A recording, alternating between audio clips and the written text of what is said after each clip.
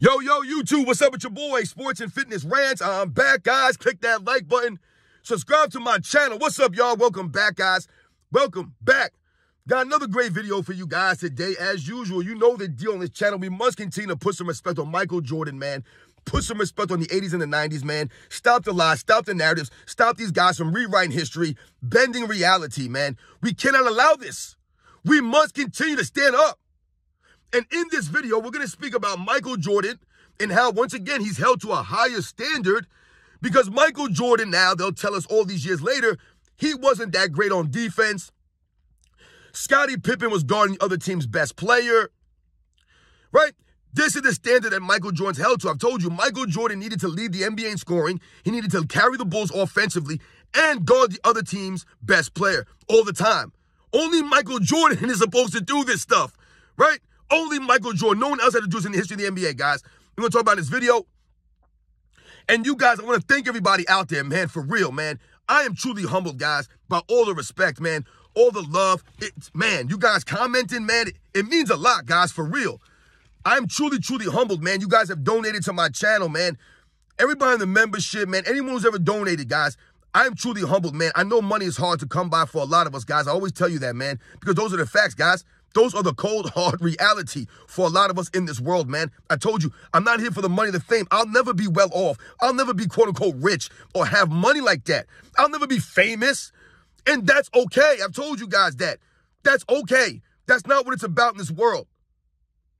And I'm going to shout out to everybody in the membership, man. E.T., Kadu, George Bryce, Sikkim Savage, Tor Forlin, Mac Man, Jaco, Health, Life, and Dental Insurance, Lizard Lounge, James Williams, and my man Ken S. Shout out to all you guys in the membership, man. Much respect. And you guys know what to do. Turn the volume all the way up. Hit that play button. Remember, these videos are for educational purposes. And let's roll. So, yes, guys, like I said, man, you guys know the deal on this channel. I've told you guys many, many times that Michael Jordan's held to a higher standard. And we've talked about different situations about how Michael Jordan is held to a higher standard than anyone else in history, right? I've told you guys, only Michael Jordan is not allowed to have any help, right? So they constantly bring up Scottie Pippen, right? Michael Jordan can't have any help, right? Only Michael Jordan has won championships with help. No one else has had help in NBA's history. Only Michael Jordan, right? We've talked about the Phil Jackson angle. Only Michael Jordan played for a great coach. No one else had a great coach in NBA's history. Only Michael Jordan, right? These are the standards that Michael Jordan is held to that no other player is held to in the history of the NBA because this is the bar, right, that Michael Jordan set. This is the standard that he set. I told you, I had someone tell me Michael Jordan choked in the 96 NBA Finals because what? He didn't average 30 on 55% shooting. Once again, this is the standard that Michael Jordan set for himself, right? So they'll say things like Michael Jordan choked in an NBA Finals, even though he won. His team won 4-2. He led the team in scoring and steals, right? He led them in free throw attempts, right? He was putting pressure. He was guarding. He was playing defense. He was doing everything on the court. But he choked in that Finals. In the Finals, he won Finals MVP, by the way. This is the standard Michael Jordan's held to. But also something that I've always noticed, guys, that keeps happening, especially as of recent, the last several years, is this idea that Scottie Pippen was a great defensive player than Michael Jordan based off of the fact that Scottie Pippen guarded the other team's better perimeter players. This is a false narrative, guys, that's been started over the last several years now to try to take away from Michael Jordan's greatness, his overall game. They try to take away from here, from there, and they attack the Michael Jordan defensive end by trying to once again highlight Scottie Pippen's greatness on defense and say that Scottie Pippen was the one guarding the other player's main offensive threat on the perimeter. Once again, guys, this is not true. Now, yes, did Scottie Pippen help Michael Jordan on the defensive end? Absolutely. That's why Scottie Pippen was there. That was his main objective. His main job was to help on the defensive end, to be the great defensive player that he was on defense. What are we talking about here? Scottie Pippen wasn't an offensive threat, right? He wasn't a leader, right? He wasn't mentally strong. He didn't have the highest IQ. His greatest attribute was what? His defensive abilities. So for people somehow, all these years later, to try to highlight Scottie Pippen's defense as if that takes away from Michael Jordan's defensive abilities is insane, guys. It's asinine. Like I said, it's laughable. Because once again, only Michael Jordan, he has to play top-notch defense all season long, right? and carry the Bulls offensively all season long, every single year. Only Michael Jordan's supposed to do that. You guys name me another all-time great that was the best scorer in the league and the best defensive player in the league, but they were supposed to guard the other team's best player game in and game out, season after season. They didn't have any help and carry the team on offense. Name a player that's done this in NBA's history. No one's done that, guys. No one has done that. Everyone has gotten help. Think about Wilt Chamberlain, guys, for an example. Wilt Chamberlain has 7 straight scoring titles, guys, right? 7 straight scoring titles. But what was the problem for Wilt Chamberlain? He was not winning, right? He was not winning. So what did Wilt Chamberlain decide to do? He understood and figured out, you know what? Let me focus on what? Let me focus on my defensive abilities, my rebounding, and let the other guys do the offense. That way I can impact the game at a higher level by doing other things. And what happens? The first championship that Wilt Chamberlain won in 1968 with the Sixers, Wilt Chamberlain was like the 4th or 5th leading scorer, guys, in the finals on that team. Other guys were scoring. But what Wilt Chamberlain did, right, was he rebounded and played elite level defense. So I'm not saying that Wilt Chamberlain was the best player on the team because he didn't lead them in scoring. What I'm showing you is that even Wilt Chamberlain understood that I can't do both things. He couldn't do both. He couldn't lead the league in scoring every season and win. So he had to adjust his game, right? He needed other guys to pick up the slack for him on offense. So he focused on defense. He didn't do both. Bill Russell, same thing. Did Bill Russell lead the Celtics in scoring every season and be the best defender on their team every season? No, he did not, right? Sam Jones scored. John Havlicek scored. Bob Cousy scored. Tommy Heinsohn, Bill Sharman. All of these guys scored, right? Or were the leading scorers at some point in time. Whether it was a playoff series here or playoff series there, the regular season, whatever the case may be. And Bill Russell focused on the defense and rebounding. He didn't have to carry both sides of the team. Did he? No. Only Michael Jordan's supposed to do this. Now, all these years later, they won't give him any credit. They'll say Michael Jordan wasn't that great of a defensive player because Scottie Pippen was guarding the other team's best perimeter player. Once again, why is Michael Jordan have to lead the Bulls in scoring, lead the entire NBA in scoring every single season for them to be competitive, and he has to guard the other team's best player on the perimeter? Only Michael Jordan's supposed to do this, guys, every single season at the highest of levels on both sides and win at the same time. Only Michael Jordan's held to this standard, right? Is anybody else held to this standard? No. Kareem Abdul-Jabbar, is he held to that standard? How many championships did Kareem win in the 70s? Does anybody remember? He won 1 championship in the 70s, guys. And when was that? When he had help. When he had other guys doing other things for him to pick up the slack, so to speak. Oscar Robertson, Bob Dandridge, right? Some of these other guys. It wasn't Kareem Abdul-Jabbar winning all these titles. When did he start winning again? In the 80s when Magic Johnson came around. James Worthy, Norm Nixon, Jamal Wilkes. Right? All these guys picked up the slack. They did other things. Michael Cooper. Right? Did Kareem have to guard all the best perimeter players? No, he guarded his position. Right? Only Michael Jordan is supposed to guard other guys that are not his position. He's supposed to guard everybody because he's Michael Jordan, right? He's held to that standard. Right? Did Magic Johnson guard the other team's best perimeter player every single game, every single season? No, he did not. Michael Cooper took those responsibilities off of Magic Johnson's hands. Same thing for Kareem Abdul-Jabbar. Did he have to carry the Lakers offensively? No, he did not have to carry them offensively like Michael Jordan had to carry the Bulls. Right? So Kareem could focus on rebounding and playing defense. Magic Johnson was leading the offense, the fast breaks, the playmaking, getting guys easy looks. Guys like A.C. Green, James Worthy, Byron Scott, Michael Cooper. All of these guys were there. Does anybody take it from Magic Johnson? How come Magic Johnson didn't guard the best perimeter player every single game? Did they take it from Magic Johnson? No. Did Larry Bird guard the best perimeter player every single game? No, he did not. No, he did not. I'm pretty sure Dennis Johnson was there. Who was guarding Michael Jordan, guys, during his 63-point performance? That was mostly Dennis Johnson. Now, I'm not saying that Larry Bird should be guarding Michael Jordan. They're different positions, but this is what I'm talking about, guys. This is what I'm talking about. You're going to sit there and try to tell us that Scottie Pippen was guarding all the best perimeter players every single game, every single season. That's not true.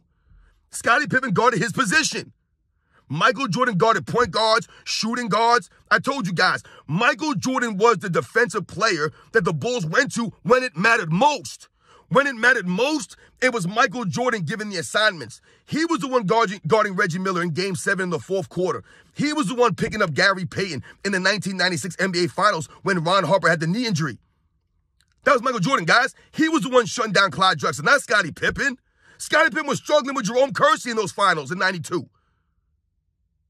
They talk about the 1991 finals with Magic Johnson, and they love to lean on that. Oh, Scottie Pippen, man. If it wasn't for him switching on to Magic Johnson, that was...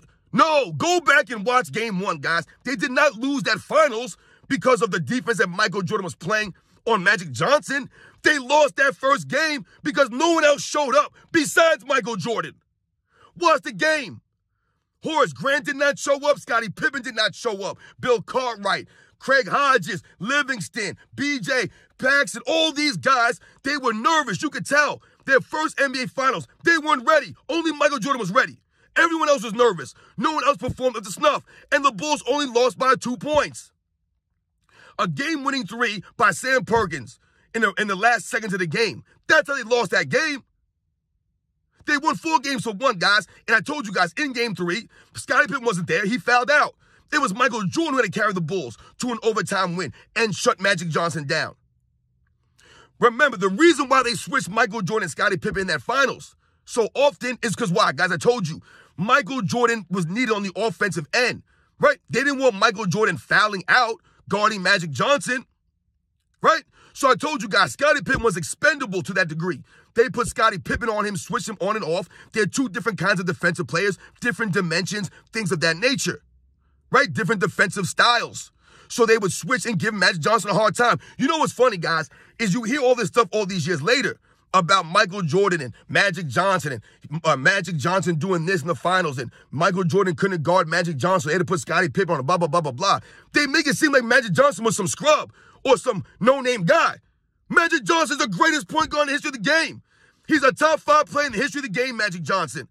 And we're supposed to feel bad or supposed to be an insult to Michael Jordan because he is having problems guarding Magic Johnson, who's bigger than him, who is a legend. I don't understand what we're doing here. Once again, we're trying to lower Magic Johnson down to make it seem as if, oh, Michael Jordan couldn't guard Magic Johnson. No one could guard Magic Johnson. That's the point. They did their best against him, and Magic Johnson still had a great series. He still played great. Yes, they made him work for it, though. They made him earn it. That's the point. But only Michael Jordan, guys, has to carry the team on both ends. Or what will they say? Oh, Scottie Pippen was a better defensive player. He guarded the other team's best players. No, he did not, guys. From time to time, Scottie Pippen would guard the other team's perimeter players. From time to time. But once again, this was supposed to be Scottie Pippen's job. That was what he was supposed to do for Michael Jordan. Allow Michael Jordan to rest a little bit, right? Not have to always guard the other team's best player. Take some of the weight and burden off of Michael Jordan.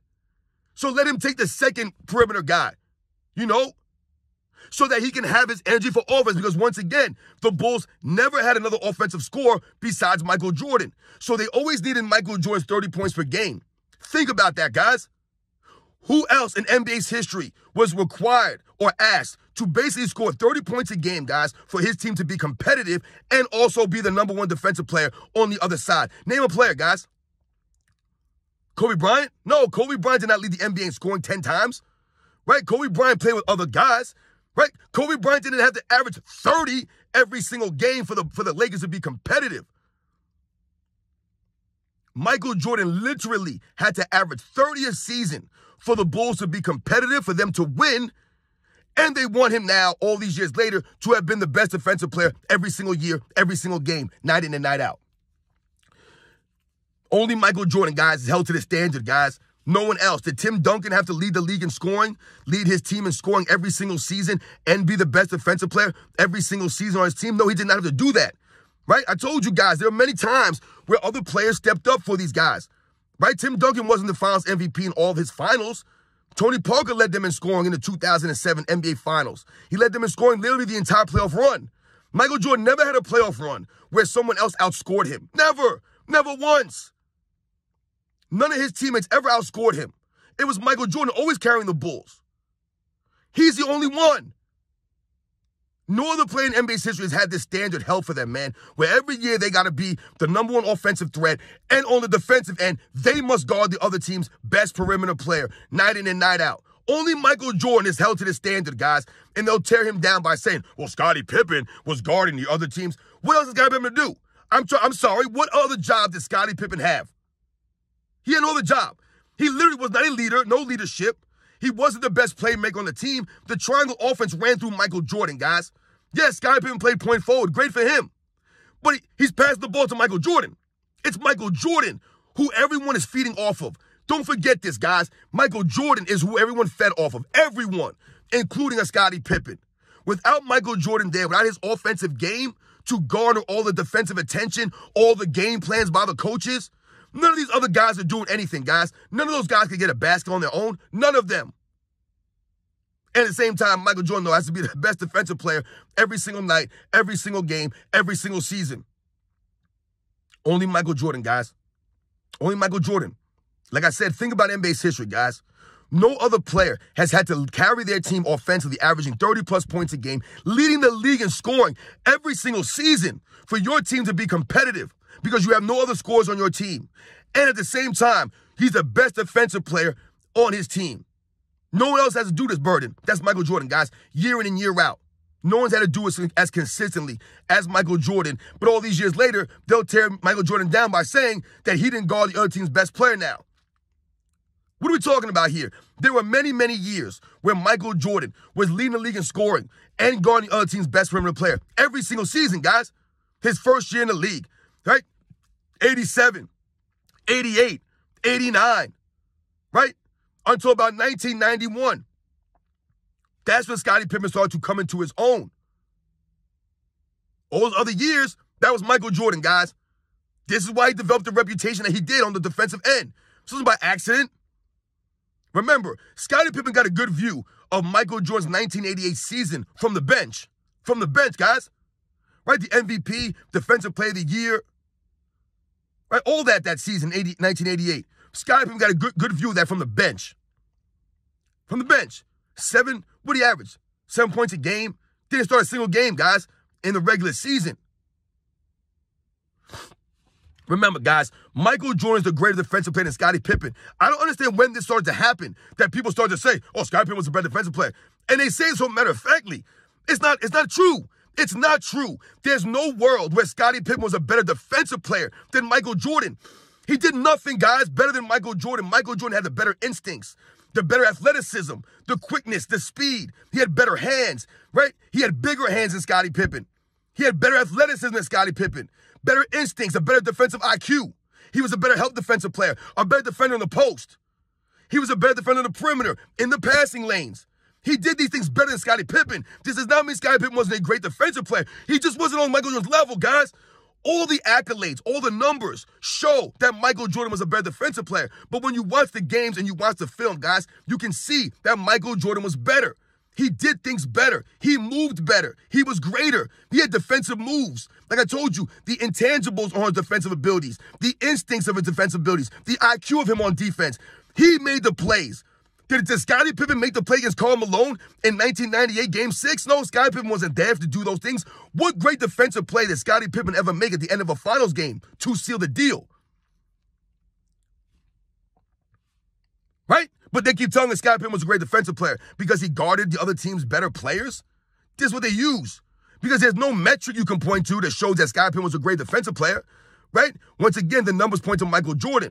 When you watch the film, it points to Michael Jordan being a great defensive player. Michael Jordan was better for a longer period of time than Scottie Pippen. His longevity on defense was greater than Scottie Pippen's. Where was Scottie Pippen's defense in 1999 or in 2000, 2001, 2002?